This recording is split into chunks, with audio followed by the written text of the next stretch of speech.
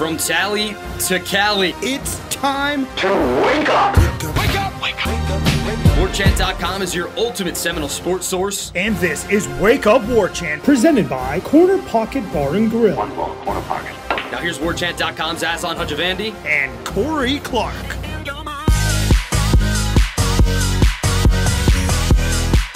Wake up! What is up, everybody? It's Wake Up Warchant, presented by Corner Pocket Bar and Grill. Coming up on today's show, the Noles active in the transfer portal, but did they pick up pieces that are plug and play? Once a Nole, always a Nole? Our thoughts on players exiting the portal and heading to new programs. And Michael Langston talks about the commitments that just dropped and the ones that could be forthcoming for the Noles this week. Wake Up Warchant, presented by Corner Pocket Bar and Grill, Tallahassee, Florida. CPTallybar.com, the website, 2475 Appalachia Parkway, Suite 201. And how sweet it is over at the Corner Pocket Bar and Grill when you show up from 11 a.m. to 3 p.m. today. You'll have a lunch special for only $8.99 of a half-pound all-beef Black Angus burger with a side dish of your choice. Straight fries, curly fries, onion rings, potato salad, coleslaw, broccoli, side salad, tater tots, or freshly cooked potato chips. Usually $12.99, but $8.99 from 11 a.m. to 3 p.m. today at the Corner Pocket Bar and Grill because Bill and the CP loves you. Don't forget tomorrow, trivia night, 7 p.m. Head over, have plenty of fun. That's what you do when you go to the Corner Pocket Bar and Grill. You have fun, you eat good food, cold drinks, maybe even see Corey Clark in the flesh, baby. Warchant.com, your ultimate Seminoles sports source. 5-star rating and review, please. Thumbs up on the YouTube. You people that are still out there doing this. A couple of my friends were saying after the live show, like, why don't you guys do all your shows live, man? There's just something better about them. And I'm like, I don't know, man. I don't agree with it. But people do like the video element. But people still watch the show on YouTube when there is no video element. Corey, it's just a cartoon of us. You pouring champagne on yourself, me blowing off an air horn. And you're all there watching us, I guess, listening to us. But we appreciate it. Do you appreciate it, Corey? You know I do, Aslan. I appreciate it more than anyone. Absolutely, I do appreciate it. And I think as a YouTube connoisseur myself, I think what people do is they probably listen to us on YouTube, but they're not just sitting there staring at the screen. They're probably working or doing other things. I hope they're not just staring at that one picture as they listen to us. They're probably getting on with their day, and maybe they got in the auxiliary cord in their car, listening to us on YouTube through their car. Would we rather them do YouTube or I don't think there's really podcast? It's crazy to me that I love it. Yeah, I love it. We're gonna keep doing this thing on YouTube, everybody. But like it was almost this weird functionality of this software that we were using to upload the podcast originally. It just automatically uploaded to YouTube. And we get like 500. And then after a few months, like it went up to 1,000. And after one season, it went up to like 2,000. And it just kept growing. It was bizarre. But we love it. And I'm going to start now when I see people out and they're like, oh, love the show. I'm going to start doing like an informal straw poll. I'm like, do you listen to us on YouTube or do you actually do the podcast? I wonder if anybody has their mirror or has their monitor got that image of our faces or the cartoon like bled into the screen. Remember like when plasma TVs or flat screens came out? It was like, don't keep the same image on your TV. It'll burn through it. That's right. But anyhow, I digress. Lots to talk about. Michael Langston will be joining us at the end of the program, which, by the way, speaking of YouTube, if you're listening to us on YouTube, you already listened to the video probably. It was posted last night. So, but it's for our podcast listeners that are on the go and doing things conventionally. But he's on the more optimistic bent of things, Corey. I don't know. I think the fan base is pretty optimistic, too, on the whole, seemingly checking out the premium recruiting board throughout the weekend. Which shout out to somebody, by the way, who called me out for responding to a thread at like 9 p.m. on Saturday. Like, oh, Aslan with the Saturday single man special posting on the boards. And I was like, hey, come on, man. You could have done it from your phone, right? Yeah, you were at a bar. She went up to get a drink or go to the bathroom, and you took time to look at the message boards. Yeah, thanks, Corey. Appreciate it. Good save. Yep. Good save. But, seemingly, though, Corey, it's a weird thing because I guess let's start off with the two commitments they got earlier on in the weekend. That's Earl Little Jr. from Alabama, a guy that was highly coveted for them in 2022. And then this past year, 23, Jaylin Brown out of Gulliver High School down there in Miami ends up going to LSU. I think he might have played in 8 games but didn't record any stats offensively. Now, you get those two kids straight out of high school, and you're like, man, blue chip guys, great pedigree, great programs, highly sought after, awesome. I do wonder. I'm the guy that's taking it this way. I think most people are pretty excited about it, but some of the bloom is off the rose or whatever they call it. It feels like when they go elsewhere and maybe they don't instantly become stars. Maybe a little unfair for Jaylen Brown because he's just 1 year removed from high school. But, Earl Little Jr.'s been out of the program down there in American Heritage for a few years and hasn't really found a footing in Alabama's very talented backfield. But how do you process, these acquisitions in the portal? Is it a better thing almost to have a guy that's so young and kind of raw still, or do you obviously want that like Jared Verse, Braden Fisk, plug and play, set it and forget it? Well, look, I think these guys could both be plug and plays, especially Little. I think. Look, man, I was having actually the conversation with Brady because Brady's like, why didn't they go get the who is the kid at LSU that was the freshman? Is it Brian Thomas? Really? Or maybe he's a sophomore. He's younger though, right? Or is he draft eligible? He's somebody I hadn't really heard of. I'd heard of Malik Neighbors. But who was the other really good LSU receiver? I thought he was a little Brian younger. Thomas. He's a little more lean, a little taller guys. Like no, 6'4", but Brady was like, why didn't they go get him in the portal? And I'm like, man, guys that produce like he produced at a place like LSU don't go in the portal. Those aren't the portal. Well, Quinshon Judkins left Ole Miss, and he was like, has he though? I think Where is he? I think he's officially in. That doesn't mean he's left, though, right? Like, fair, that, fair. and also, I think running backs are different. In Ole Miss is an LSU. Fair. LSU's a step above Ole Miss. My point being, like, just because you took you a year or two to get your footing as a cornerback at Alabama, when you're playing behind 2 first-round picks, I don't think that means the die is cast on your career as a college football player. Just like it wasn't on Jermaine Johnson as a defensive end. He couldn't start at Georgia. He turned out okay. Got himself another sack, by the way, in the snow on Sunday. Suck it, Belichick. Yep, that's right. And then Marvin Jones. Why do I keep doing that? It doesn't make any sense. Marvin's Jones. It doesn't make any sense. Marvin Jones. I guess you're anticipating the junior. S's coming up. There's another S coming, but that doesn't. It's preposterous. But Marvin Jones hasn't really accomplished a whole lot at Georgia, but that doesn't mean he's not ready to take off now at Florida State. So that was my point with Brady was like, look, man, those guys like that aren't typically in the portal. To go get a dude that could maybe turn into a star or an all-conference type guy, this is the problem that the Georgias and the Alabamas of the world are going to have is these guys are probably really good players. I think the Earl Little kid might be really good. And they just didn't get a chance to show it at Alabama. And unlike 8 years ago or 5 or 6 years ago, they don't stay around long enough to be developed. And then, okay, now you're our projected starter for 2024. They're out the door. That's the problem they have when it comes to depth. That's why, again, Alabama wasn't typical Alabama this year. They were a 2-loss, probably should have been a 3-loss Alabama team. They're still great. They're still one of the best 2 or 3 programs in the country. But you're starting to see the talent's getting diluted a little bit. And I think that's what's happening. That's probably not the right word I use there with diluted. But the talent, you don't have the overall strength and numbers at a place like Alabama where if you lose Kool-Aid McKinstry, you can bring in an Earl Little. And you don't lose much. Like now, if you lose your starting cornerback next year if you're Alabama, yes, you're going to bring in a guy that was highly recruited and highly ranked, but with no experience. So this kid has been in a college campus now for 2 years at Alabama, so he's probably gotten some pretty good teaching. He looks to be, at least the stuff I saw on Twitter, the film I saw on Twitter from practice, looks to be pretty darn good. And I don't know, you're not going to go get what's the kid's name, Terry and Arnold? Right. Was he their other? They're not in the portal. So to get guys that are plug and play, he's going pro probably. Tallahassee's well, own right? Arnold. Yes. Who went to? I didn't realize he went to JP too. Yeah, man. Holy moly, he must have terrorized those kids in that conference. Yeah. Holy, I can't even imagine what he did. But anyway, so to get guys from a place like Alabama or LSU, you're not going to get a starter. You're not going to get a proven commodity because they don't leave.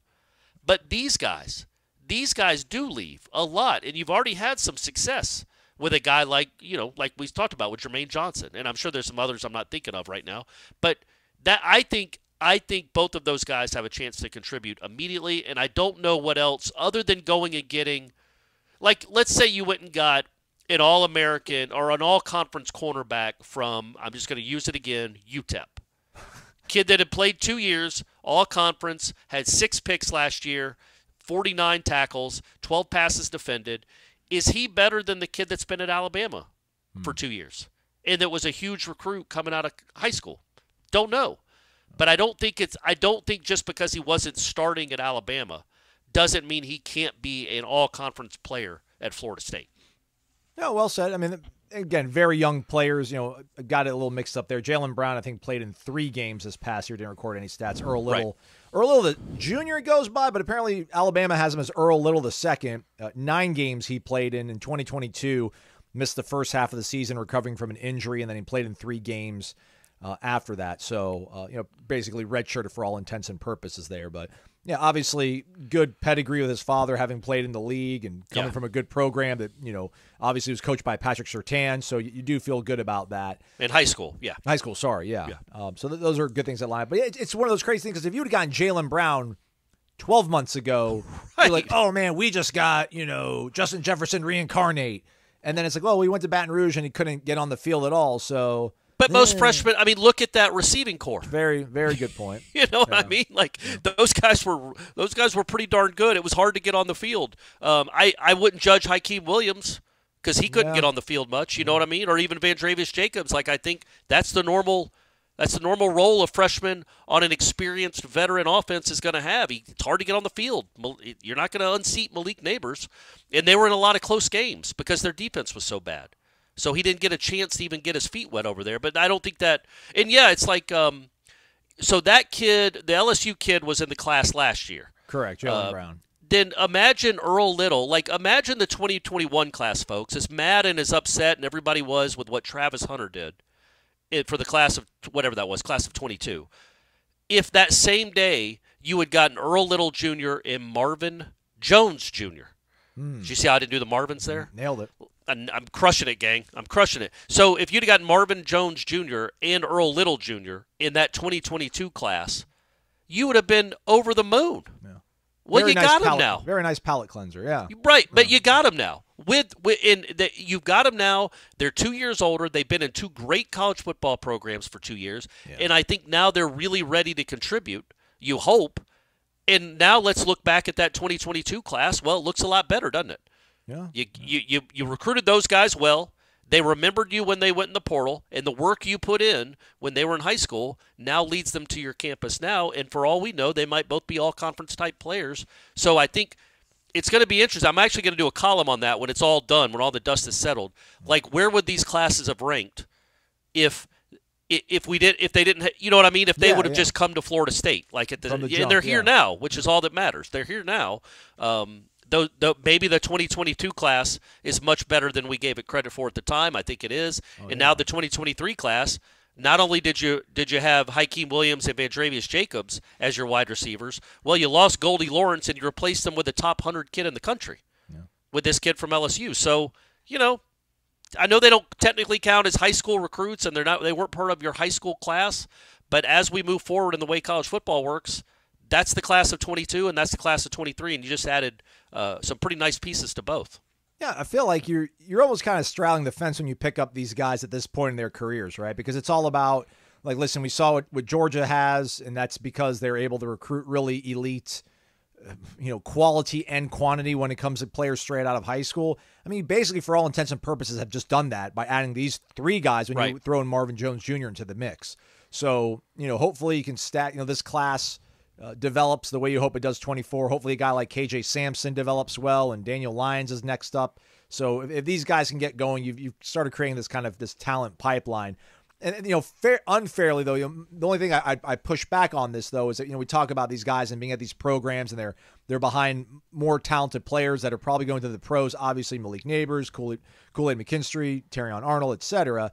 But I just feel like if they wanted these guys to stick around, they would do everything they could. But I guess maybe that's the whole NIL game right now, that LSU could have wanted Jaylen Brown to stick around and given him a lot, but maybe Florida State was able to provide a more robust picture of what his future could look like. So maybe I need to look at it through that lens. Maybe, and then also you got to think the guys that are freaks, They're the guys that play at Alabama and start and play a lot as freshmen and redshirt freshmen. They're the ones that start at LSU or contribute a lot at LSU. So maybe these guys, those are the first-round picks. Those are the super-duper stars that are ridiculous, like the Caleb Downs.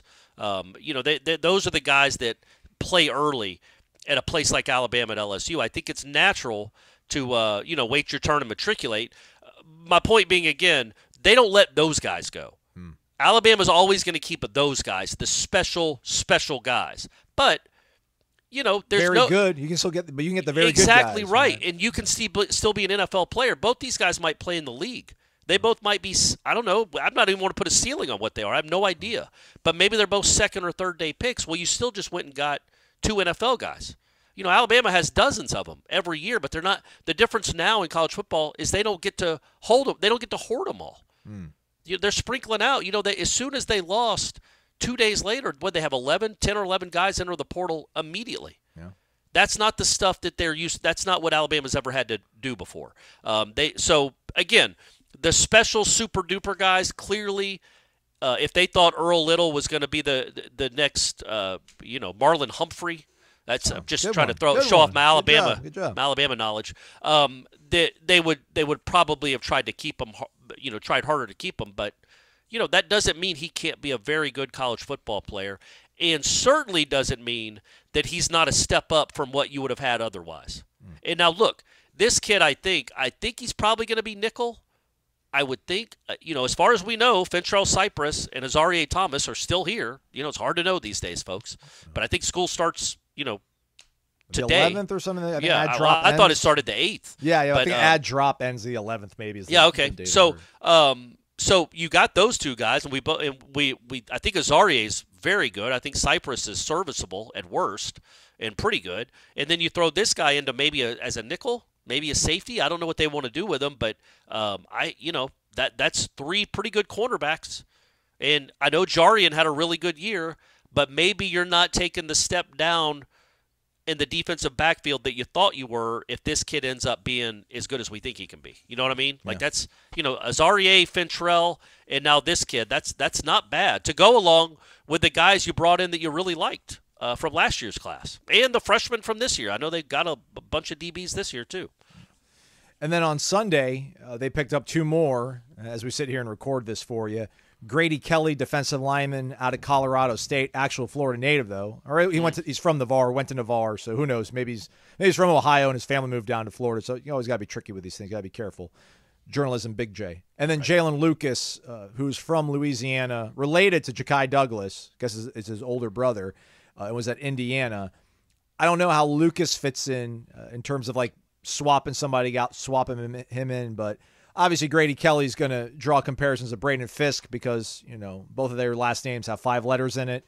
Sure. So, he's played a lot of football. He started every single game this past year. Grady Kelly did. Played over 500 snaps, graded out at 74.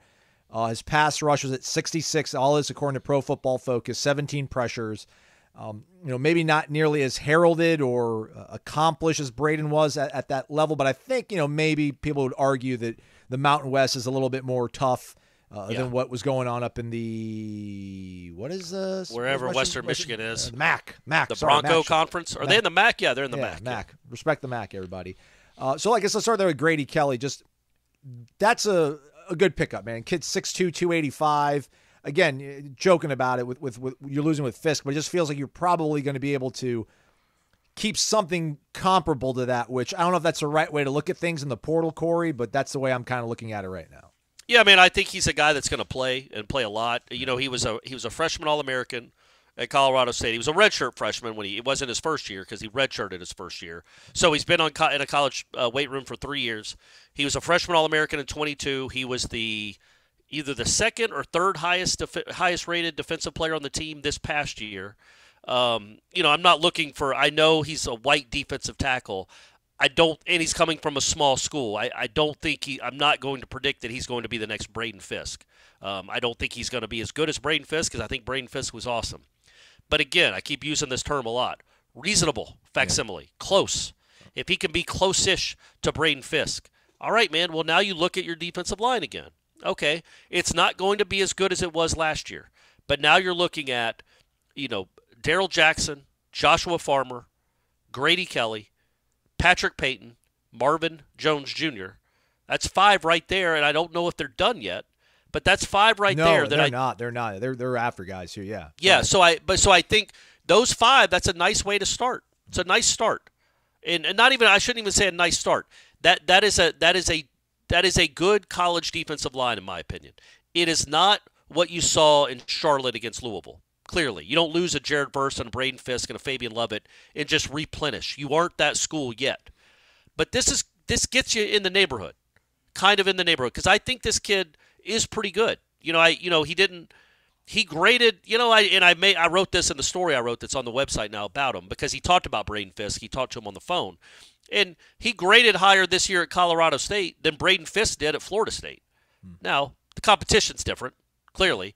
And I went back and looked at what Braden Fisk graded out at Western Michigan his last year, and it ain't close. Like, he was incredible. Yeah. He was the number 1 rated player on that team. He graded out like 86%. He had 35 hurries. He was unblockable at that level. Grady Kelly is not unblockable. He was not unblockable at Colorado State, but he was a pretty darn good college football player. Productive. And he helps you. Yeah. He's better than, look, I think Malcolm Ray just committed to Rutgers. Yeah, man. He's better than Malcolm Ray. He's better than Dennis Briggs. This is a guy that comes in and is an immediate upgrade over what you had on the roster, in my opinion. I could be wrong. Again, I feel free to admit that, and I will admit it when I'm wrong, but I think he's an upgrade over what you had, and you needed some help on the defensive line. You needed some girth. I think he said he's 293 right now. Nice. You just need size, and you need quickness, and you need a leader. He's engaged. He mentioned that in his interview afterwards. So I just think that is a nice piece. That is a nice piece. It's not Walter Nolan. It's not the piece that everybody wanted necessarily. He's not the number 1 rated guy in the portal. But these are the guys that make good defenses. Now, you still need some stars, and you hope Marvin is that guy, and Patrick takes the next step, and those 2 are your stars on the defensive line. But, man, it's nice to have right now a rotation of 3 defensive linemen, defensive tackles, that we think can be pretty darn good and can rotate, and there's not much of a drop-off between any of the 3. But they're not Braden Fisk, any of them. But maybe if we give them a bunch of vitamin energy, they'll be able to maximize their talents. That's what I try to do every single day when I take my half shot. Go to vitaminenergy.com. Use the promo code WARCHANTBOGO, WARCHANT, B-O-G-O. Buy 1 item, get one of equal or lesser value for absolutely free. You know that Vitamin Energy is the world's first and only clinically proven, clinically tested shot to be effective at reducing brain fog, improving your energy levels and your focus and your mood. Maybe you got some other things you want to try to improve, so you want to get the variety pack, I would suggest. That would give you pretty much everything they've got in the portfolio to get you the Mood Plus, the Immune Plus, Workout Plus, Focus Plus. It's all there for you, folks. Florida State alums hooking us up with that promo code. Again, Corey is... Warchant BOGO. Boom. Shake it and take it, everybody. Check them out. vitaminenergy.com. Jaylin Lucas, Corey, running back from Terrebonne, Louisiana, went up there to Indiana past few seasons. Penn State was hot on his trail. I think Mississippi State was another program that was very interested in him. I think 2022 he might have been got some accolades for being a first-team kind of special teams kick returner guy. Running back by trade, but he caught the ball for, I think, had maybe near 300 yards receiving, a little under 300 yards rushing, and had over 500 yards returning the football. Maybe one of those things that we really didn't, you lost Trey, and I think when we think about losing Trey, you think about him toting the rock, and he's not going to, I don't know if he's going to return punch Jaylin Lucas, but you lose that facet when you also lose Keon Coleman. Maybe like a sneaky good pickup for the Noles, getting a guy that seems to be not just versatile, but pretty adept at all those different aspects of having the ball in his hands. Yeah, man, he's electric when he has the ball in his hands. What's interesting about – I don't know what role he's going to play, though. It's funny because before you started talking, I'd forgotten he was Jakai's brother. And I'm like, man, this is just kind of like he looks like a faster Jakai. When I was watching the highlights, especially on the kick return. Shifty, small, running back. He was a running back his first year at Indiana. He was mostly, I don't know if he was a running back this year, but he had a lot more catches this year, so I think he did both, like Jakai. And then it feels like they're going to be competing for playing time. You know what I mean? Like Norvell doesn't like 2 5'8" guys on the field one time. He's going to have one, and maybe one's in the backfield. But look, it is another weapon. And, you think about like that Pittsburgh game when they were just out of receivers. Well, that clearly doesn't seem like it's going to be a problem this year because I thought they already had a lot, and they just added 2 this weekend. If this kid is technically a receiver, now I guess he's a running back too. That's what they would list him as. But I think he's a running back. I guess maybe he's like a Toafili. I think Toafili's a more traditional running back than even this guy is. Yeah. But you wonder as you look at it, like this seems like more of a I want a playmaker, and I don't care where he is. I just want a playmaker on my team that we can get the ball to 3 or 4 times a game. They can do something special with it maybe once every 2 games, like turn a 12-yard out into a 60-yard touchdown, or have a game like Ja'Kai did against Pitt. Like we have somebody on our roster, another Ja'Kai clone. Clearly, this is his brother. So that's interesting. It's because, they do have, it looks to me anyway, they have a lot of bigger-bodied guys, which is what you want. It's modern football. You love the 6'3" guys. But, how many times have we seen these teams get lit up, these defenses get lit up by the Ja'Kai Douglases of the world, or the Renfros of the world, like these little slot guys that just can't be covered in the middle of the field. I feel like you got a dude that can maybe do that, or even if you keep him at running back, he's a guy that's done it for a couple of years in the Big Ten.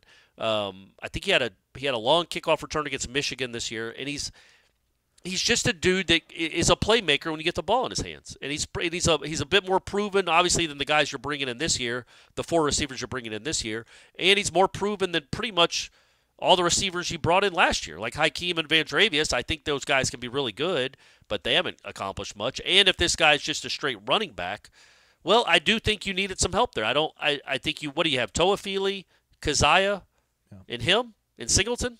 But other than Cam Davis, you're bringing and then the 2 freshmen coming in, right? Danzy, which everyone keeps telling me, I never talk about Mekhi Danzy or Mekhi. Yeah, so and you have Danzy and Davis coming in. You look, man, I'm not giving up on Samuel Singleton at all. I don't see a lot of instinctive running with him in the limited number of times I've seen him play. My point being, I don't know that he's really a factor this year in 2024. I think he's still got a lot of room to grow and work. He's very, very fast. That's always nice to have. But I don't see him being even a second-string running back, even in the conversation, a second-string running back in 2024. So, yeah, you needed some experience to help out with Toafili in the freshman. Because, I don't know what Keziah is. It's nice to have a bigger-bodied guy on the team for short yardage and goal line maybe. But, yeah, you need more experience in that position, and they got it. I just think, when you look at the needs for this team and what we thought they needed going into 2024, I did think they needed a running back. I thought they would get maybe somebody that had 170 carries. Well, they're after Roydell Williams from Alabama. He could be that guy for him. I mean, they lost out to Penny Boone to Louisville, but Roydell Williams is a real possibility. Yeah, but and then so you just look. I would have thought. Well, we'll see how it all shakes out because they're not done, right? We don't think they're done. No. So this just happened to be the timing of it. I don't want people to think that well they only had 7 spots available. Why did they just waste one on a kick returner / running back whose brother, just like him, is already on the team? Well, they're not. This wasn't like he took the spot of a linebacker. They still know what they need. They still know the holes that they have on the defensive line, probably on the offensive line, linebacker. This doesn't preclude them from getting one of those guys. It's just another weapon for Florida State to have. It's just the timing of it seemed like, all right, you already had 10 wide receivers on the team.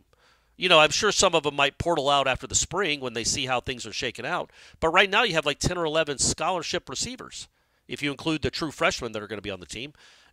Did you really need another one? But yeah, this LSU kid is probably worth that risk. And then this guy isn't technically a receiver, but he's going to be catching passes for you in this offense. And he is electric with the ball in his hands. You really can't have enough of those guys.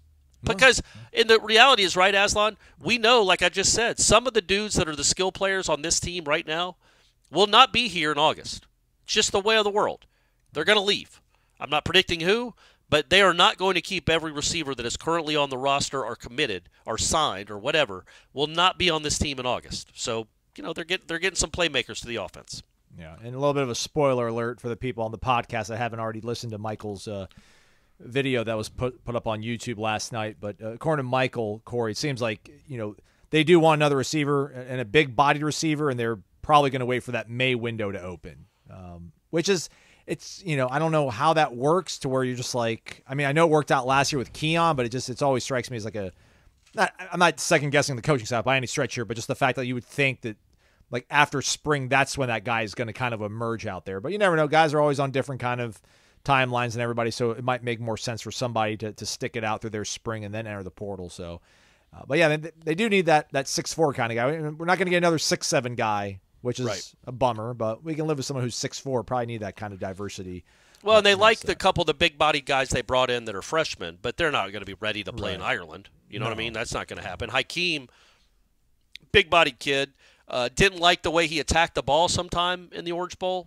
Didn't go up and get it. Didn't make plays on the ball skills that you'd like to see that Keon had. But remember, Keon had been playing college football for 3 years. Right. Hakeem had played 4 college football games. So that will get better. But they're clearly, it sure sounds like they know they're not good enough at wide receiver after losing, Johnny and Keon and then Jaheim Bell, their 3 leading pass catchers are all gone. They don't think they're good enough there. Yeah, and they're still going heavy after the edge, obviously to try to replace what they're losing with Jared. But maybe again, Marvin Jones Jr. probably shouldn't be undersold in terms of what he could possibly do. But that's probably the missing piece of this, because I wonder. I'm not trying to hold up a mirror to Florida State and say that I see Alabama, but that seemed to be the big knock on them this year. There was times where they had that the Bond receiver and Jermaine Burton kind of had some explosive games for them out wide, but those guys wouldn't have got on the field ahead of that 2016 core or the 2014 core. Like having that special high level talent at wide receiver, that's what makes very good offenses elite, right? That's why we started seeing Florida State maybe, I don't want to say sputter, but didn't look the way they did in the first half of the season because Johnny was hurt. Right. Johnny was in and out of the lineup. Yep. Keon was in and out of the lineup, dealing with injuries during practice. Like having those guys is what makes your offense really just absolutely a nightmare to go up against. They don't have that right now, but hopefully they can find someone in the portal, and then we're not going to discount that maybe Destin or Hakeem, one of those guys can make or Van Dravis could just make a really crazy jump over the spring. Because I'm counting on it. I'm counting on at least 2 of those guys doing it. I do think that's a possibility for sure that 1 or 2 or maybe all 3 of them make those big jumps. And then maybe you see what you want to in March, and you're like, you know what? We don't need to go to the portal. We don't need to go to the portal for that spot. These 3 guys, along with who we brought in, along with Kentron, along, I guess, with Darian or whoever else, this will be good enough to ride with in 2024. I think you said last week this might be a story you'd write at some point. I don't know if you're joking or not, but Casey Roddick announced that he's going to go into the NFL draft. He's exhausted all of his eligibility. Dimitri Emanuel's also gone, but you keep everybody else that was in the starting lineup. Keandre Jones, I think, still is going to be sticking around. So they try to go after the young man from Furman, who everyone told me committed to South Carolina, but I never saw anything about him committing to South Carolina. But apparently Florida State has moved on from the young man Pearson Toomey. Terrence Ferguson out of Alabama is a guy that visited. He also went to Oklahoma. Never going to turn down a guy that's ready to go right now. But the fact that they have to go to the portal to find somebody, is that a little bit worrisome, for lack of a better word, Corey? You figured by the amount of guys that they've brought into this program now, one of these guys would emerge as somebody they could kind of go ahead and slot in place there. I don't know, maybe is Darius not that guy, or they just want to be able to keep Darius flexible no matter what happens at the tackle spots? Well, I think they want depth either way, and yeah, I love that they love having Darius play all the positions. Like he's a great 6th guy to have. He's a really good college football player. First team all conference. But he is a great, and I don't mean 6th that he's like the 6th best guy. Right. Just that if you have your starting lineup, you can put him in anywhere, even if he's not in the starting lineup. But you also know he's competing at 3 different spots to be a starter, or 2 really. He's not probably competing at center, but the other 4, I guess theoretically he could be competing at. So, yeah, man, you would like when it comes to that position and honestly the defensive line. it would be cool to like know that you had a badass up and coming defensive tackle. Yep. We're set. We got the next whoever. We've got the next Braden Fisk already here. We just recruited him. Or we've got the next so-and-so already here. Clearly, other than Peyton, it doesn't feel like they're 100% confident with who they have and the development, or if they would be ready to be big-time contributors next year. So that it's not concerning necessarily. It's just because this is the way of the world. You can go 13-0 building a roster like this, folks. We just saw it. But you would like if you're recruiting all these linemen. Well, how many linemen have they signed the last 2 years or 3 years? I'll go 12? back. I'll look up the number. I mean, it sounds about right, but I'll look it up. And you're telling me out of these last 3 years, I'm talking about 22. Well, let's just go 22 and 23. You don't think you hit on any of those? Like you're just going to keep running, and I don't run in as if they're bad. You're going to have to bring in another transfer portal guy because none of the other 11 that you brought in are good enough to play alongside Maurice and Darius and Robert Scott? Like you would have thought some of these guys would be ready, and I'm not saying they aren't, but yeah, I mean, I guess if a kid from Alabama, if the Ferguson kid wants to come, you're not going to say no, but it would be nice to know, like start playing your own guys again. Start plugging holes with dudes that you've developed. That's probably, that is the next step in this program. Because those dudes that you're developing, the guys you signed, are awesome. And they couldn't play as freshmen because freshmen don't play offensive line. But as redshirt freshmen or redshirt sophomores, they're ready to go and they're ready to be really good. And it just doesn't seem like they believe in the guys they've recruited the last couple of years. Maybe. That's the impression I get anyway. Yeah, tough to count the numbers because they don't sort it by anything. I counted 7 from the 2022 class, but it also included some of the transfer players there.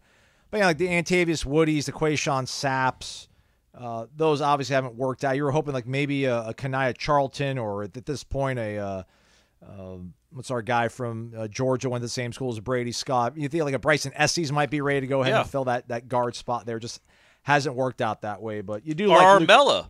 Yeah. Guys like that. And so, I mean, look, you've got to – it's not your job to just say, hey, man, we recruited you 2 years ago. We really like you. You get to play now. You've got to earn a spot. And if there's a guy out there that's better than what you've got on your roster currently, then, yeah, you need to go get him. It's just I don't know that you're never going to have a great offensive line like this.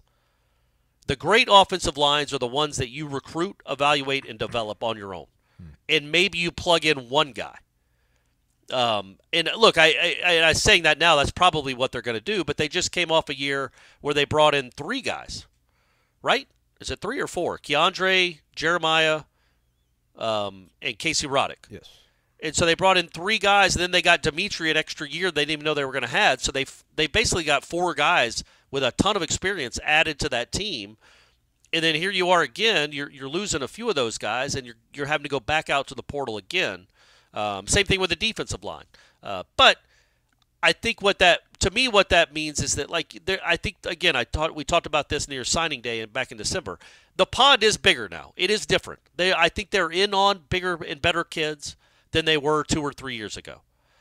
So I think that is the next phase of this program building, is guys like that because you hope offensive and defensive linemen realize if they don't play early, that does not mean they're not in the plans, because nobody plays early.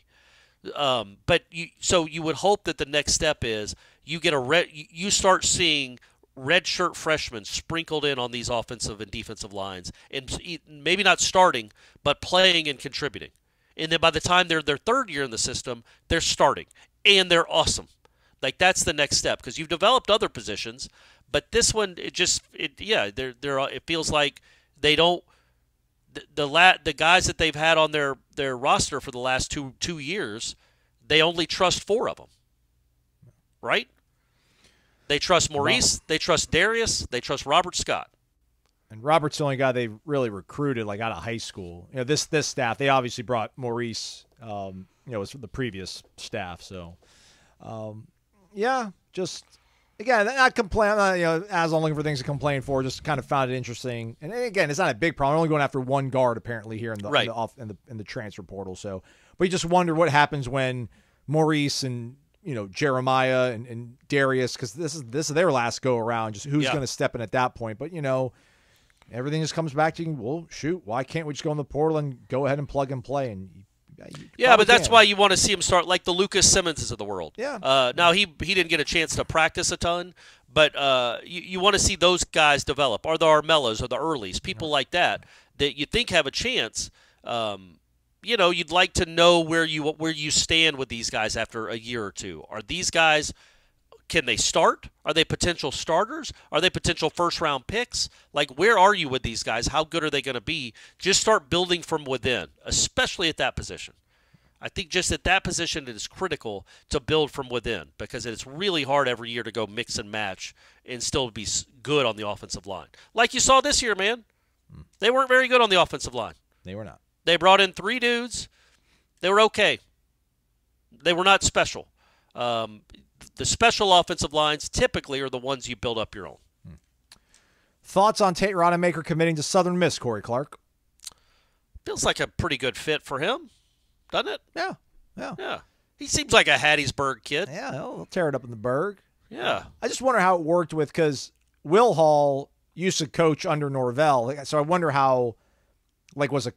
Did Norvell facilitate it? Did Will Hall try to get the blessing on? I mean, we'll never know the answer to this. But that was the only thing that kind of stood out to me to be a little bit of an interesting thing because, you'd figure when you're getting guys from maybe your old boss's roster, there'd be some sort of communication. Maybe there was. And listen, I was so proud of FSU people on social media on Saturday because Malcolm Ray announced that he was going to Rutgers and Tate tweeted out that he was going out to Southern Miss.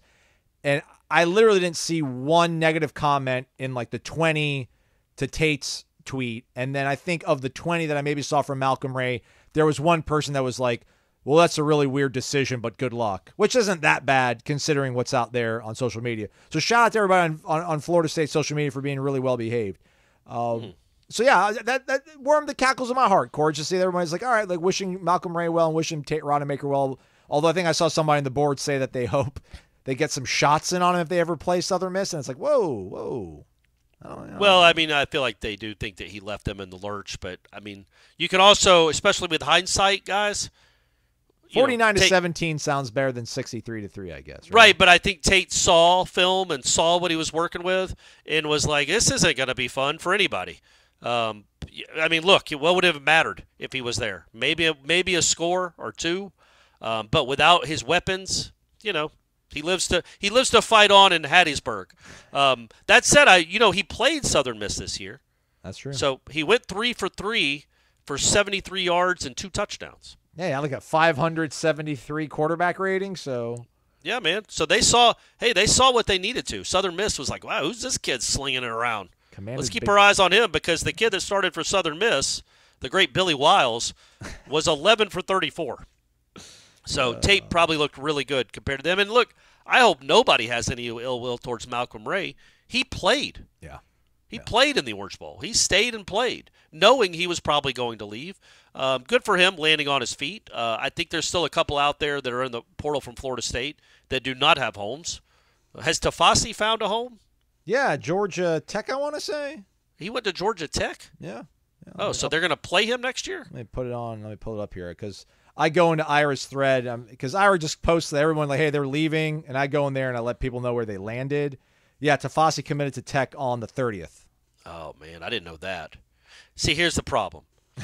There is a chance that Tafasi has 4.5 tackles for loss in that game. No. In Ireland. Hey, you don't know, man. And Maurice Smith and Let's whoever. hope. Let's hope. But that kid, and he's going to, he's certainly going to be motivated. But yeah, so Malcolm Ray stayed in that game, and I don't think I love the kid. I had a great nickname for him and everything. But that's not a big loss, losing him to Rutgers. At most, he's depth at Florida State. He is not special. He's never proven to be special. I love that he stayed, even though he's in the portal. I think that makes him kind of a special teammate and a special person. But as far as on the football field, he was never going to be more, in my opinion, than what he was. And you kind of needed to either recruit over him or portal over him. and they portaled over him, and I don't think they're done. But it's awesome that he landed on his feet, man. You want him to go succeed at other places. You want Tafasi, I guess, to succeed. Well, I don't know. He didn't really give you anything. No. Malcolm Ray did. Malcolm Ray was here for a good long time, was part of some great, a great team and a good team in 2022. And you want him to go have some success at the next level and get to play. And he should probably get to play more at Rutgers than he would have at Florida State with Farmer and Jackson and now Kelly in the mix. Also, if you folks are wondering about what's going on with the football-only facility, which they were set to get started on, I think, like right after the Florida game, pretty much, or not right after the Florida game, but right after the season ended, they had the situation with getting a new general contractor, I guess, or construction company for it. They do have a new construction company in place. This, according to our own Gene Williams, was reported over the weekend, Friday, so we can put on the show now, give it away for free after it was behind our paywall over at warchant.com. But who wants to wait in this day and age? You want things first? Go to warchant.com, subscribe. Supposed to start in the coming days here, Corey. So RIP us having decent parking, I think, to be able to walk. Where are we going to start parking now? We're going to have to carpool together. You might have to come swing by and pick me up, man. Just Uber. I'll just Uber and make Gene pay for it. So the football and facility is still a thing. It's happening. And then shout out to our guy Walt Bell landing on his feet. OC at Western Michigan. Can't keep a good guy down. Right. And Leonard Hamilton and the boys, 2 wins in a row over ACC foes. Yeah. Despite the great efforts of the referees to give that game away, perhaps. Holding on to beat Georgia Tech. Feels good because things didn't feel good a week ago, so how quickly things change in this game of basketball. Ryan Rosillo was saying this on his podcast where it'd be interesting if the NBA was, obviously you can't have just only one game a week because they play 80 games or whatever it is. But with the NFL, everything's just so reactionary. It's like that snapshot, that one game, and that's all you have. It'd be so much more interesting if there was just like that one game a week where the Florida State played and that's all we had. But, they play like 3 games in a 9-day stretch or whatever it is, or 10-day stretch, and the first one looked gross, and then the last 2 have looked pretty good. So we'll take it. Yeah, I thought they did. I know people maybe right now are dialed into basketball that much, but, I thought the Georgia Tech game was probably the best they played all season, at least here lately. I mean, I know they rolled through some teams early, and the Colorado win was nice. And then they I'm sorry, it's Virginia Tech they beat on Saturday. That's what I'm saying. Yeah, they beat Georgia Tech earlier in the week, which was a nice win, especially after losing at home to Lipscomb and being down 21 in the second half in front of 900 people. Like, that felt like a low point in the tenure. And then to come back after that, still not a lot of people there, but come back to beat Georgia Tech, who's not a horrible team. This is not a horrible Georgia Tech team. They're decent. So is Virginia Tech. And Virginia Tech shot well, and you still beat them. And I thought they played really hard defensively. They got unlucky a few times, and then once they got I think they had a 10-point lead with like 2 minutes to go or 2:20 to go, and then just Virginia Tech just started scoring at will. Florida State clearly is not very good at guarding in those moments. They don't want to foul, so they back off a little bit. And then they give kids either open jumpers or free run to the basket, and then they foul them at the basket or they let them hit a layup. That's how they lost to Georgia after blowing a big lead. That's how they blew the big lead on Saturday against Virginia Tech. But they got the win because they came back after letting Virginia Tech score, I guess, 8 straight points to tie it up, and Primo Spears missed 2 free throws, which would have iced the game. Like he's an 88% free throw shooter. He gets a rebound with 13 seconds left, holds the ball to get fouled because that's what you want. That's what he's supposed to do. He's the free throw shooter. And with a 2-point lead, he misses both. And then Virginia Tech gets fouled and ties the game with 2 free throws. Primo then gets fouled driving to the basket, and I think it was a foul. I don't know how many of you watched it. But they kept showing the replay, and it looked like the kid got all ball, which I think he did. But he's leg checking him out of bounds with his hip and his leg as he's trying to lay up the ball, and he flew out of bounds because he got leg checked. So I did think it was a good call, and he comes back and makes both free throws to essentially win the game. So it's good to see because man, we've seen what this thing looks like when it falls off a cliff. We've seen what it looks like when the team just stops competing, and when you're down 21 to Lipscomb at home, that's a time where you just like this is done. We're done. This season's over.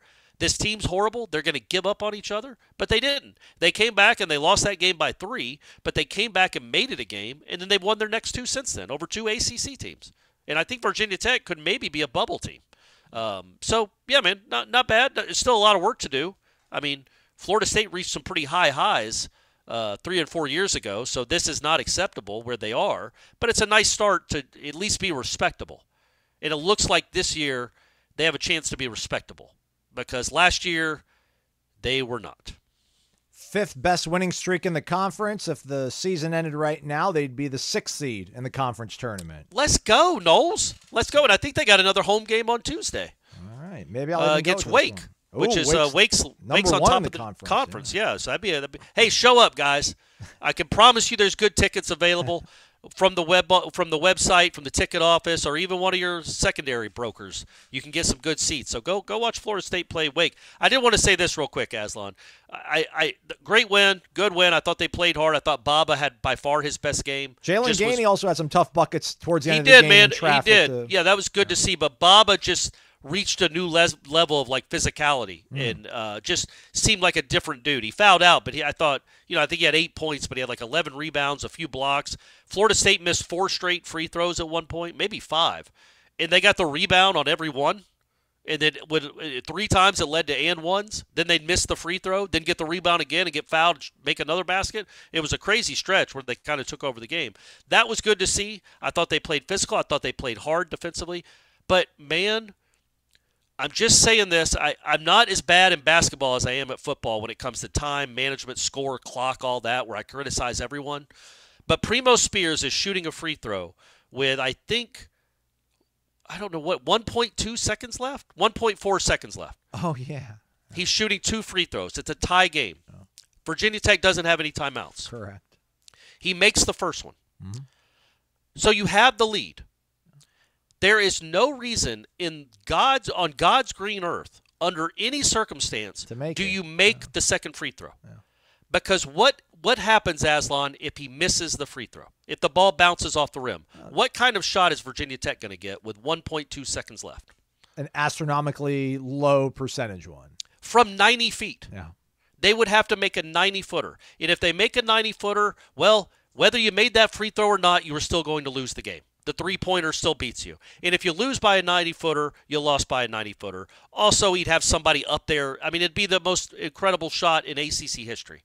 Miss it intentionally there. Make them have to make a 90-footer to beat you. So what happens is he makes it for some reason. Virginia Tech then tries a baseball pass, which the kid was kind of open, where he would have had to make like an 18-foot turnaround jumper. But that's happened before in a second. Better odds than the 90-footer. Correct. But he doesn't touch it at all, so it goes out of bounds. So Florida State now has the ball underneath the Virginia Tech basket because it goes back to where the pass came from. So all Florida State has to do is catch the ball, and the game is essentially over. Well, they foul Bowen, right? Yeah. Before he can, or right as he's catching it. So he's shooting a free throw with 1.2 seconds left. Again, Virginia Tech doesn't have any timeouts. He makes the first one. That makes it a 3-point game. If you're shooting a free throw, Aslan, with 1.2 seconds left, and you have a 3-point lead, wouldn't you just try to make it? Yeah. To then make it a 4-point game? Yeah, then it's over, yeah. He intentionally misses it. He throws it off the backboard very hard. He's got a nice touch, so this is not one of those where, I don't know, he's such a bad free throw. No, he's a pretty good free throw shooter. He's got a nice touch. He bricks it off the backboard intentionally hard. It starts bouncing towards half court a little bit because all of Florida State's players are by half court. And the kid actually has a free run at like an 82-footer to tie the game, but the clock started before it should have, and the game was over anyway, and nobody complained. But, I mean, he wasn't going to make it. It was an 84-footer, but it's like, the kid made it when he should have intentionally missed it. Yeah. And then the kid, when he should have made it the next time down, intentionally misses it. Yeah, it was not great. But, look, we're not picking at nits, man. They're 2-game winning streak for the Noles, and that's really good to see because I was really worried we were about to repeat last year after the Lipscomb game. But clearly not. Clearly they have some fight in them, and they're at least going to probably have a respectable season. Number 1. That's enough about basketball. Sorry, gang. Love you guys. Number 1, Michigan taking on number 2, Washington tonight, 8:30. Corey Clark, will the game be more competitive than last year's national championship game? Yes. I'm going to go on record and say that. Yes. I'm actually excited about it. I think it's a good matchup, a really good matchup. It could be Florida State in Houston, but it isn't. And Tate Rodemaker is now in Hattiesburg. I don't know who to root for, man. This is really a tough one. Washington. Yeah. Yeah, man, you can't root for Harbaugh. He's leaving either way. He's America's coach. It's America's team, man. He's clearly not America's team because their whole motto is Michigan versus everybody. Well, that's true. So it's not like we are the world. Very nativist. He knows everybody hates him. Yeah. Yeah, I guess. It feels like Michigan has a better shot at probably ending up back in this spot at some point. Although, like that would be to totally discount what Kalen DeBoer has done and his ability to develop a core. I mean, they got the Will Rogers kid from Mississippi State ready to take over once Penix leaves. But yeah, I'll be happy with whoever wins, but also be sad too because I'd love to see Harbaugh win because I do like Harbaugh just because he pisses off most people, and I don't know exactly. Yeah. Most people can't really articulate why. So I'm just like, why don't you like him? I just don't like him. Well, why don't you like him? I do like that it's two non-SEC teams. Yeah, I do like that. Now it's two Big Ten teams, and we're going to see this a lot in the next decade too. It's going to be those two conferences mainly, but and I do think we're going to see more. I liked it. If Washington wins, it's their first championship in 32 years. And if Michigan wins, it's their first championship in 26. So it's cool to have some sort of new blood. I know Michigan's a blue blood, quote unquote, but they've won one national title since I've been alive. Yep. So Same. It's not like they do this a lot. So I think it is cool to see some new teams in there. And I just think Washington, because Michigan's had some nice seasons over the last 25 years. They've had some really good players and some good teams. Washington, for all intents and purposes, kind of disappeared for 3 decades. And now here they are back with a real chance to win a national title, and I think that'd be cool. Well, they were good with Chris Peterson. They had a good run there with Chris Peterson. They made the playoff. But they weren't really. We never thought they were going to win a national title with that guy. Right. Like even when they made the playoff, you're like, okay, good luck. You got. I don't even remember who they lost to. They had Alabama. Yeah, good luck. So.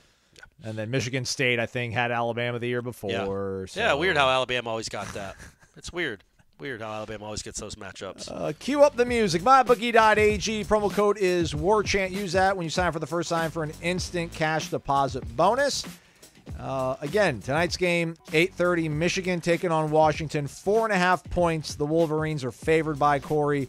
The total points, 56.5. My buddy Bill out there he's going to have me put a bet in for him. He wanted me to wait till Monday to do it, but he wants Washington straight up. Okay. Which I don't hate.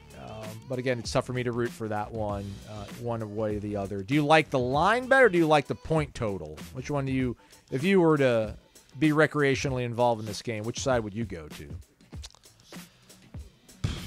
I think Michigan's going to win by more than 4. That's the one I like. Yeah. There you go. That's what Corey says. So Corey knows a lot. Well, that's not true. It's the Coracle. No, that's not true. But that's just what I think on this one. I think Michigan's going to win it by probably 2 scores. Is the way I predict. Ooh. I just don't think Penix can play like that again. That was incredible. I don't think they can slow him down. I don't think they've faced anybody like him. That D-line, man. That's a tough D-line. I think it's even better than Texas's. They got the Joe Moore Award-winning offensive line. So you're right. Hey, you're right, buddy. It's going to be a great one, everybody. So tune in. I don't know if we'll talk about it on tomorrow's show because we probably won't have a tomorrow show. Correct. We might be that 3-day-a-week thing. But head to mybookie.ag. Again, use that promo code WARCHANT for your instant cash deposit bonus. MyBookie promo requires $50 minimum deposit and rollover requirement of 10 times your deposit total, including bonus for your withdrawal. For full terms and conditions, visit mybookie.ag/about-us. Michael Langston, talking recruiting, coming up right after this. A huge week, Michael, obviously, for Florida State when it comes to recruiting. Folks, maybe not so patiently waiting for things to happen, but it started on Saturday with a nice, strong trickle, and it carried on here into Sunday. Let's start, I guess, with Grady Kelly, committing. Obviously, a position of need for Florida State. Just how vital was it to get Grady Kelly? What do you think some of the determining factors were for him making his decision and picking Florida State? Yeah, I think it was a big deal. It's a solid pickup.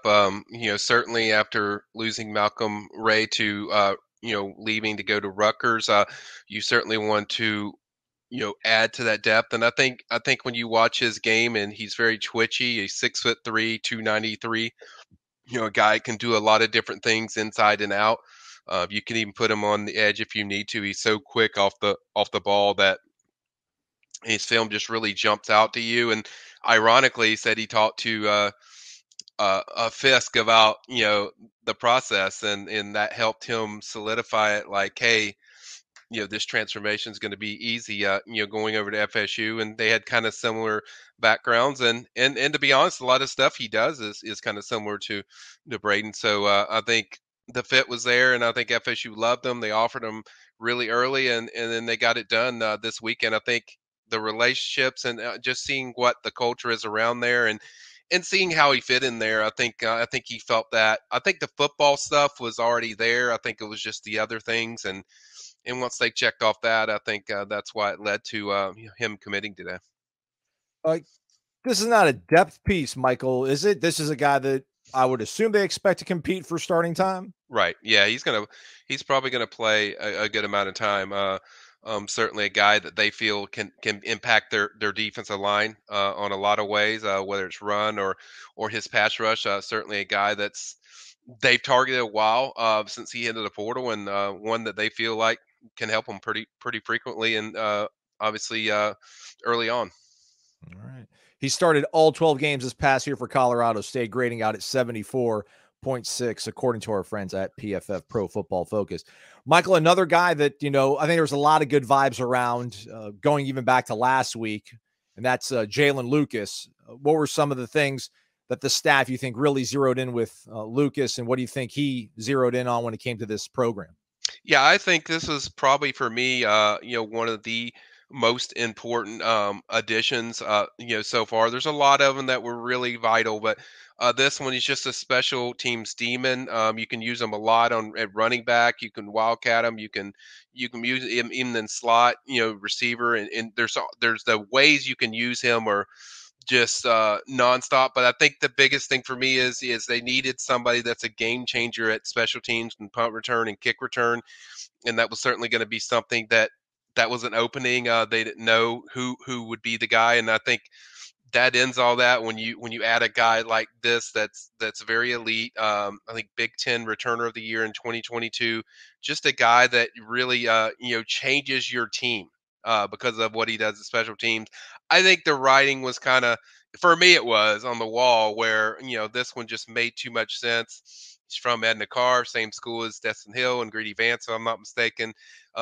He's had a great relationship with David Johnson, nearly committed to FSU, but they were a little late, and he signed with Indiana. But they were highly interested in the first time, and then the second time they were able to pull it out and get it done. But I think it's just a major pickup for what can change this Florida State team, and how he can flip the field, how he can do certain things that from a speed department that's going to add a lot to this offense. It's a very electric playmaker.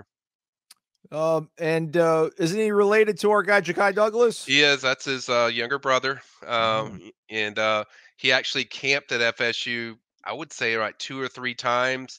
We interviewed him several times when he's camped, and like I said, he's a little more wiggly and twitchy than Ja'Kai is. Like Ja'Kai is good, but obviously, and he has a little more speed than the Ja'Kai does. I mean, he is very electric when the ball's in his hand, and not that Ja'Kai isn't. I think everyone loves Ja'Kai, but this might be even to another level with Jaylin. He's a little smaller, shorter probably, but I think overall is as electric as you can get.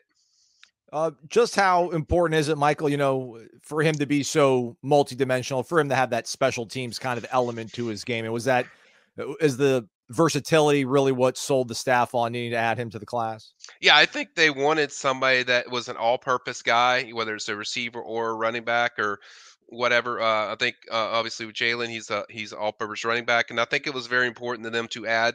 We know how big special teams is to Mike Norvell, and I think that was certainly a driving force that once he entered the portal was kind of like, okay, we need to get it done. Penn State was certainly after him. Mississippi State was after him. He visited both of those places. He was coveted, because of what he does, and FSU was able to have the connections and then get it done and just nail it down. I've heard he's actually already enrolled, Aslan. He's actually in the team meetings. This is what Matt Sear was telling me earlier today. So, this was kind of like almost like a foregone conclusion. I think that FSU is going to get him, but it's kind of moving fast with a lot of these, pieces with FSU, whether it's Earl Little Jr., Jalen Brown, and now Jaylin Lucas and Grady Kelly today. Side note on Grady Kelly, he's like he's rushing back to Denver to get all his stuff, and he's coming right back. So he will be back here probably early next week. So these guys certainly a strong day already for FSU. Lucas listed at according to our friends. Keep saying friends. Not everybody's our friend. We're very picky about who we associate with, but ESPN's got him listed at 5'9", 170. And again, 275 yards on the ground, 247 receiving, 572 yards on the kickoff game. And Grady Kelly, by the way, he's from Navarre, so he's a little bit of a homecoming for that young man. That's cool always to see here. All right, Michael, as we talk about things right now on Sunday evening here, there's potential for more down the road, but maybe in the immediate future, do you think? Who are some of the other names that you're keeping an eye on and fans should keep an eye on as we push here into the next week of this month? Well, I would say defensive back Devontae Brown out of Miami. That's a guy that another kid that's American heritage. Seems like an American heritage party. There you got Earl Little and then Marvin Jones Jr. Devontae's a part of that. He played there. Very good seasons, I think, with Central Florida, but then wasn't so good at Miami. But that's a name I've heard quite frequently in the last 48 hours that I feel like it's trending towards FSU, that, something could be imminent as far as him joining the fold. He can play safety or corner, so I could see them probably working him at both and then seeing what place is the best for them. Certainly being American Heritage, Patrick Surtain probably knows him very well as far as what the skill is. He's very tight with I know the Brown family is very tight with Randy Shannon. They go way back. I think Randy coached his brother. So I think there's a lot of ties there that are good. Like I said, UCF seemed to be a very attractive prospect, and then Miami it didn't go so well at Miami. But overall, a guy that brings size, certainly has the playmaking ability, as we saw when he was at UCF, and kind of see where you go there if it is FSU like we think it is. But that's one that's probably coming up. Obviously, we're waiting. Is Brown, does he project more as a cornerback? Do you think he would be a safety for them right now? I think he's more of a safety, but that's really going to be up to FSU. I don't know what their plans are, but I can sense him more as a safety when I watch him. But we'll see. We kind of just have to wait and see if he does pick FSU and he goes there, kind of see where they start him out at. But I see more of a safety when I watch him. All right. Any other names perhaps on the hopper here? Or is that the front of the line right now, I think, is going to be Devontae? No, I think the other ones we're waiting on is Stephon Thompson, a linebacker from Syracuse that visited FSU this week, visited also Nebraska. I talked to a few Nebraska contacts, and they were like, they feel like FSU's in a good spot even going into that Nebraska visit. So that's kind of their feelings of if FSU wants them, it feels like there's a good chance they would get him. That's kind of want him, right? I would think. I would think so. I would think so. I mean, he has everything. Loved what I saw as far as his framework. His production is certainly right there. You would think so. I have not heard anything to lead me to believe they don't want him or they didn't covet him. So I would feel they do.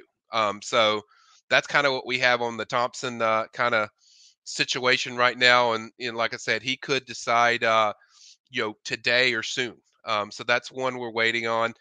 Then a few other guys, West Virginia defensive end. I'm not even going to try to pronounce that. It's called, I want to say Tomwa. Yeah, something like that. I'll let Aslan take it over from there. But defensive end from West Virginia, he visited over the weekend. That's a guy that visited Auburn as well, had several visits lined up. He might have had one more after the FSU one. That's one that I think is one of their highest targets at the defensive end edge position. Very important guy that I feel like if they get that guy, it really solidifies their room. You already have Marvin, and then they could potentially get one more Oregon State's defensive end. DJU's teammate visited on, I want to say, Saturday. And everything I've heard is that visit went really well. There's cautious confidence. I've heard that he might take another visit, but I wasn't told exactly where. But I guess on the West Coast if he was heading back home. So that's kind of something we'll watch. But he's a guy that also is in the picture that FSU likes. So I think they're really addressing this edge position. We're also waiting on Zion Young, who visited Friday out of Michigan State. That's another one that they're very involved with. So, and I've been told that FSU feels like they're very much in it for all three of them. So, if you can get two out of those guys, add in what you have with Marvin, I think that's a home run as far as what you're looking for, or at least you're addressing it fully at that position. That's probably the number one need for FSU, coming into this portal season. So those things are coming up.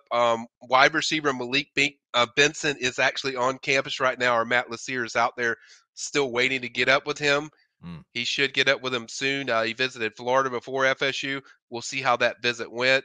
Probably concludes around, later tonight. But like I said, a lot of stuff going on. They're probably waiting for, probably like 3 or 4 of these decisions that could come down the pike. So they could get even better news, coming up. So as you can tell, a lot of guys, a lot of situations, a lot of recruitment still going on. They're expected to host Alabama running back Roydell Williams over there. He's supposed to come in next weekend. So that's another one that I've heard FSU is mainly locked in on him. So that's a guy that I think they've kind of put the target lock on. And I know Alabama's trying to keep him like they did Earl Little, but he's expected to be in there next weekend. So I think overall, Aslan, they're hitting on the needs. If you look at every position, they're getting one of each one. Grady Kelly, defensive tackle. Defensive end, they already got Marvin Jones. You picked up a wide receiver in Jaylin Brown. Might have more coming.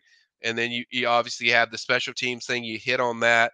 So there's a lot of positions I think they're hitting on. There's still some left, I think, for what they can do either with the decisions that are coming up the next few days or next week with the January, finishing off on that weekend. And then there's some stuff they can do in May. But I think overall, FSU fans should be pleased of how they're addressing the needs and the holes that they have in this roster. Tomiwa Durojaye there is you what go. we're going to go with. I like it. 64.7 grade out here at PFF this past year, but I got plenty of burn, 270 snaps with West Virginia. He's listed on the Mountaineers website at 6'4", 278 pounds. Zion Young, 6'6", 265 out of Atlanta's Westlake. Dude, and I want to say, Michael, I know we get a lot of questions whenever we do those live recruiting chats. Yeah. Man, one of our guys out there in Atlanta mentioned this kid because the name Zion is not obviously that common. So I could have sworn someone asked about him. So that's kind of cool to see that maybe become a full circle thing. And then also, obviously, you mentioned Sion Lololahe from Oregon State. Who are the teams that are in the mix? Do we know the other teams? I think, did they say that Zion Young was at Georgia visiting as well? Do you know some of the Yeah, other he visited Georgia, and then he went to FSU, and then he went to Missouri. So I think those are the main teams. I've heard more about Missouri and FSU. So I've kind of felt like Missouri was like their main competition. And then with the Oregon State defensive end, West Coast, I've heard a little bit. I haven't confirmed it, but Southern Cal was a team that was mentioned a few times to me with him that a potential visiting place, but I don't know for sure where he's visiting for sure. But I do know FSU felt good about how the visit went. So certainly having DJ there helps. By the way, DJ is already on campus. If those are wondering, he arrived on Sunday. So he's certainly there. And all the guys that they've got commitments from are on campus. So that you got to believe that does help some with FSU's chances with him. But a lot of activity, and you can really see that FSU is hoping to lock down this edge position, before they hit that May period. I mean, that's the sense I get, Aslan, that they really want to knock this down because that's the number one need. They really just want to nail it. Yeah. Do these guys seem more of the mold of like edge setters to you, Michael, or are these guys more twitchy pass rushers coming off the edge? I think Zion's more of a pass rusher. And then I think Zion could do that. He's certainly effective doing that. His size kind of leads me to believe he sets edges more than he does the pass rushing stuff. But and then I think with Tom, he kind of does a little bit of both. I mean, he is, like I said, for me, the highest guy, that I like. I just love, what Tom does, and he's very coveted. That's a guy that they've been pretty high on. FSU's talked to him immediately since he hit the portal, and there's been a strong activity with him. But I think all three are guys that they certainly like. Now, will they take all three? Probably not that many, but will they take two of them? Yeah, I could see that happening. Get two out of three. I think that locks down your position. All right, then ultimately, Michael, again, there's more work to be done here. Hit the thumbs up. Everybody would appreciate that. But all in all, a kind of a good response. This coaching staff talks about responding when things maybe don't go their way.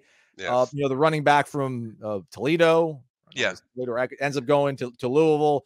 They missed out on the defensive end that ends up going to Texas A&M. So they were going after the top dogs in this cycle, and they weren't able to make it happen. But these other guys that they're kind of exploring right now, these also seem to be players that are high enough caliber to be able to plug and play and keep this thing rolling, they hope. Yeah, I think solid response. You look at it, a lot of these guys, Earl Little's from Alabama, Marvin Jones is from Georgia. You're still recruiting offensive lineman Terrence Ferguson, who visited FSU. He also visited Oklahoma. That's another one I'm waiting on. So you've got a lot of these guys that pair at premier programs, and they're top guys. So, yes, there's been some misses. Penny Boone, they missed on that. Nick Scorington, they missed on that. But you're going to miss some because of the way college football is, where other teams are actively going to get you. And sometimes things don't work in your advantages, where it's location or situation. So, I mean, the main thing is just having a plan for whatever you do. And I think FSU's done a really good job of dissecting what they want, but taking their time to make sure this guy fits everything we want. So I think it's a great response so far. I think it could be a really good response if you can get the linebacker from Syracuse and then maybe add one more edge guy or two. Two would be like home run. But if you get the linebacker and you get the edge guys done, I think that's a great situation. I do think they still want an experienced receiver. Jaylen Brown, we talked about, very talented, but still very young. Still basically you're getting another high school kid, in my opinion, because he's got 4 years. But I think you would like an experienced receiver and probably a big body receiver. Yeah. You'd like more big bodies in there to work with. So I think that's kind of the next thing in May, in my opinion, of what FSU does is go out there and look at and see if a guy emerges in May when all these guys finish spring practice and then bam, somebody pops in there between that May 1st, May 15th window. I can see that one of the positions that they go after. Offensive tackle is another thing. So I think they're closer, and a majority of this I think is going to likely get done, but there's still going to be work to do. And but I think it was a great response. Right to your what you alluded to, I think it was a great response by FSU. Try to tell people, relax, let the coaches do their job. They're going to get the guys. So certainly the good news is certainly starting to roll in the last few days with FSU picking up 4 commits. And we're probably going to hang out again on Monday, I bet, doing one of these videos probably. Sounds like. I don't want to put words in your mouth, Michael, but sounds like, right? We'll see. We will see how it goes. Stay connected, everybody, to the premium recruiting board over on warchant.com. And check out shop.cummins.com. Use that promo code TAILGATE, TAILG, numeral 8, and save 10% off. They're great items like their portable power stations, their RV generators, their portable generators. Get all the information you need to get your house backed up as well. So check them on out.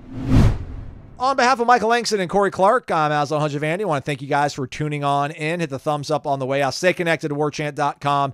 Matt Lasser, Michael Langston got you covered with all things recruiting, and hopefully maybe some other guys go ahead and commit today. And if they do, we'll have all that over at warchant.com. We'll be back probably not until Thursday. Probably not until Thursday because we're going to watch the national title game tonight. Tuesday's a travel day for your guys. So we'll probably be back for a show together Wednesday for your Thursday, and then we'll do a mailbag on Thursday for Friday, tentatively, unless they end up getting loads and loads of like super duper stars, as Corey likes to say, through the transfer portal. But until then, the Jeff Cameron Show's got you covered 1 to 3 o'clock, and then everything else over at warchant.com, the ultimate Seminoles sports source. Thanks again for Michael for hopping on, and for Corey, I'm Aslan. Thank you for listening to Wake Up Warchant, presented by Corner Pocket Bar and Grill.